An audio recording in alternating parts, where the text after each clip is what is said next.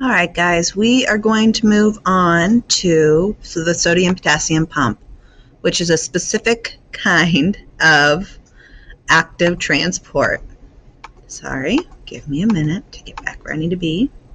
All right, so the sodium-potassium pump is arguably the most important active transport pump in our body.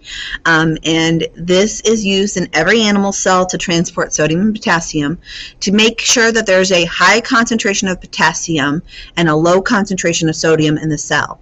There wants to be sodium, there's more sodium extracellularly, so it's constantly being pumped out and needs energy for that. And sodium, they want to get potassium in, and again, there's usually going to be more of a concentration on the inside, so it's still pumping in. They're going against the gradient in both cases. So what happens is the pump binds to ATP. You need ATP to make it work. Then 3 intracellular sodium ions, so 3 sodium ions on the inside, attach, and then ATP breaks, which is hydrolyzed, and because of that, you have now a phosphorus, so it's been phosphorylated, and then ADP is released and that phosphate is there. And then the pump changes shape and those 3 ions get pumped out. And when that happens, then 2 potassiums bond and it changes shape again and lets it in, transporting them in. So unphosphorylated form of the pump has a higher affinity for sodium ions than potassium ions. So the 2 bound potassium ions are released. ATP binds and the process starts again. So let me go back to the picture. So when it is open like this, 3 sodiums will come in and attach. And then ATP will bind and break, leaving ADP. Here's ADP coming off, and the P still there. And the 3 are pumped out. Then 2 potassiums come on, and it changes back. This phosphate pops off. This 2 get to released inside the cell. But because once it's been changed, this shape fits the sodium better than it did with the phosphorus. So then they just get released, and it continues to happen over and over again. So it needs that ATP to give it that phosphorus to make that change happen.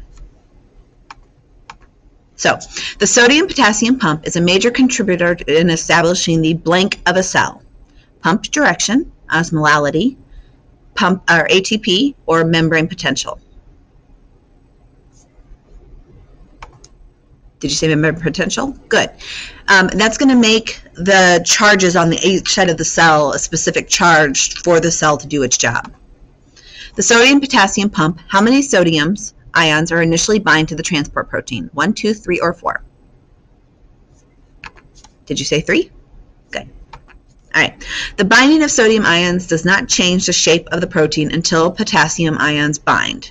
True or false? False. Good. It changes when the phosphorus is attached and allows that to happen. The sodium-potassium pump passes more sodium out than potassium in, more potassium out than sodium for a 1-for-1 basis, or I'm sorry, potassium out and sodium out on a 1-for-1 basis, sodium out and potassium out for a 1-for-1 basis, or sodium and potassium in the same direction. Did you say A? More sodium out than potassium in. Good. Okay. Your neurons really utilize this to make them work. They need that action potential, that membrane potential to work, remembering from anatomy.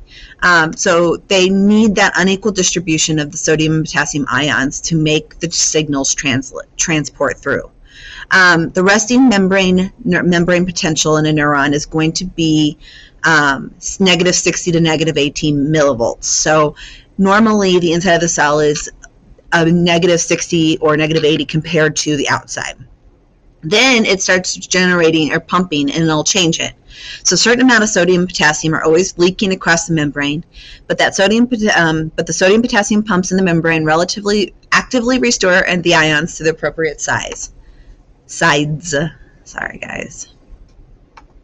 So those action potentials are passed on by the neurons depolarizing. As the action potential triggers the membrane potential, it goes to -40 to -55 millivolts, so it actually becomes more positive. And when that happens, the threshold is reached, the sodium opens, and the sodium ions will rush into the cell. And because that's going to move passively now, and there's more on the outside than the inside. That influx of sodium triggers potassium gates to open, releasing the potassium, so now potassium gets to go the way it wants to, and that'll depolarize the cell. Once that happens, then that impulse gets to travel to the next channel, and then it happens again. During then, when it's going to an original state, the sodium potassium pumps help get it back to that -60 to -80. So it starts out with sodium and potassium pumps doing their job. You have it's sitting here at the resting membrane potential. The sodium potassium pump is doing its job a little, but it's not really, it's just kind of maintaining. Then it gets an impulse, and when it gets an impulse, sodium channels open. Shh, shh, shh, shh. And all of a sudden, this previously negative, because it was more negative here than it was out here, this previously negative thing gets super positive on the inside. So then the membrane potential shoots up to a positive. When that happens, the potassium pumps are like, hey, wait, what's happening? And it opens up and all the potassiums go running out. Bye, see ya, passively. This is all passive. And that makes it more positive. Then, after that then when the potassium is only ones leaving and sodium is the only ones, or sodium is no longer moving, it starts to repolarize, starts to go back down towards the negative. And then we have the sodium potassium pump that helps fix it to get it back to its resting membrane potential. Then there are proteins that signal, that say, hey, I need this, or whatever. So cellular signaling is a complex system of communication that governs the basic cellular activities that do everything for the cell. The ability of the cells to perceive and correctly respond to their microenvironments is based on this. So tissue repair, immunity, all that is part of this. So you have the cell membrane right here. You have the stuff on the outside of the cell, the extracellular. And then you have these signal proteins, and something will bond to it, and then it will cause this chain reaction as it sends information, till it gets to the nucleus of the cell. Then the nucleus decides, oh, we need to make more of this amino acid or more of this amino acid, so then transcription will occur, and transcription and translation. So that's how that works. Notice one of the things that is really moving is the phosphorus.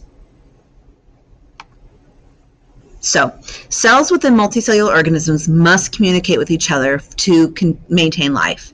The single-cell organisms communicate with each other for symbiotic tasks. So, bacteria, single-cell organisms, actually will work together so they can protect each other and or get food or whatever. So they're constantly signaling each other.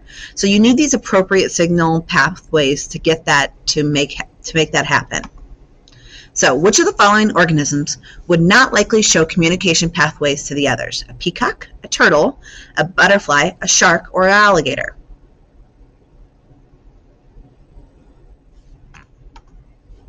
Did you say sea butterfly? Good.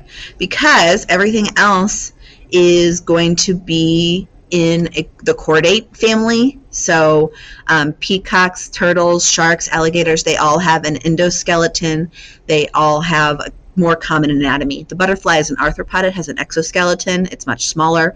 So it's the most different. So they're probably not going to have the exact same communication pathways as the others.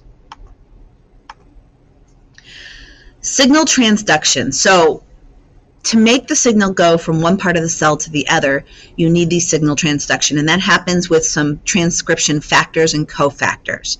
They cause the cell to respond to the signal in the environment in a very specific way. So this signals anything that the cell has to respond to. It could be light, it could be chemicals, it could be hormone, it could be heat, it could be touch. Anything that a cell will respond to, and you can kind of think of what you respond to. You respond to chemicals when you're like, ooh, that smells delicious, I'm going to go get a cookie. Or, ew, that smells terrible, I'm leaving this room. Or touch, when somebody gives you a hug, you like it. Or when somebody punches you, you don't. You're responding to all those things. The signal transduction pathway proceeds with the reception of the signal, and then it transduces that signal all the way through to the DNA, to the nucleus, so it can express the right transcription factors. So here's my signal, and it reaches the cell surface. There's a receptor there, my signal protein receptor, and it will bind to that kind of signal. It depends on what kind of signal we're looking for. So if they match, they will bind. Then that will activate the receptor, and that'll start a process that'll get that information to the DNA.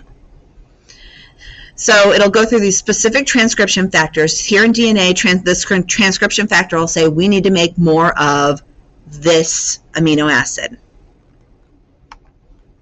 So then that'll send it out, and it'll make, the cell will then make what it needs to make more of that amino acid, which will make more of that protein. So which of the following is an example of a signal that can start a signal transduction pathway? Heat, light, hormone, or all of the above? Did you say all of the above? Good. The activated metabolic process in the signal transduction pathway produces A, a transcription factor, B, cell movement, C, a signal, or D, receptors on the cell membrane. So what does the activated process make? Did you say a transcription factor?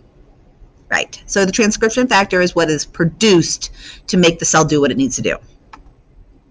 Which of the following correctly illustrates a signal transduction pathway? Light is absorbed by chlorophyll molecules. The chlorophyll releases a transcription factor. An antigen binds to the antibodies on the surface of a cell. The antibodies break down the foreign cell's membrane, causing cell death. Glucose enters the cell via transport proteins. A metabolic pathway within the cell causes synthesis and release of insulin. Or D, all the above. Did you say D? Good. These are all very specific examples. This one, the first one, fits exactly what I've been saying. Some sort of signal hits the membrane receptor, and then a transcription factor is released. In this case, the antigen binds to the antibody. Again, signal, receptor on the surface of the cell, and then it gets broken down, and then the cell will break it down, sending the transcription factors that allow that to break down and causing cell death. That's going to be another one. So that cell, that infected cell, can't live. So if it can't live, it can't pass on the information, pass on the bacterium, the disease, the sickness, whatever. Glucose enters via the transport cell. The metabolic pathway in the cell causes synthesis and release of insulin, and that happened again because of a transport protein, a transcription factor that caused the synthesis and release of insulin. So all of them are correct. And in the next video, we will talk about the regulation of these things. So in this video, we talked about some specific active transport, the sodium potassium pump specifically, and how that transmits the signal in muscle cells and nerve cells. We talked specifically about nerve cells on this one. We also talked about signal pathways and how different signals can cause different things to occur, and how they produce some sort of transcription factor that happens within the cell that allows the cell to respond to its environment. And that can happen within cell to cell, or if it's a single cell organism, organism to organism. And that's it for today. All right, have a great day, everybody.